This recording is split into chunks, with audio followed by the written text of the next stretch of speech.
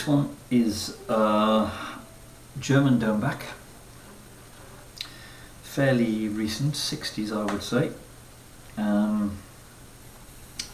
No splits in the top, mainly because it's plywood top, not spruce. But the sound is different, but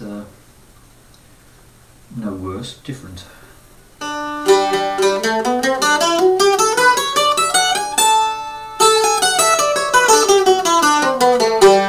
Nice easy action. Medium volume. Good sustain.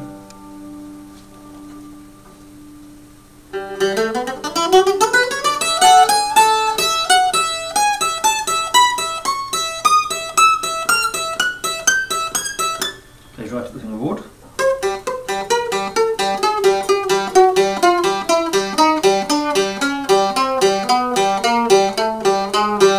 Doesn't buzz on the bottom string.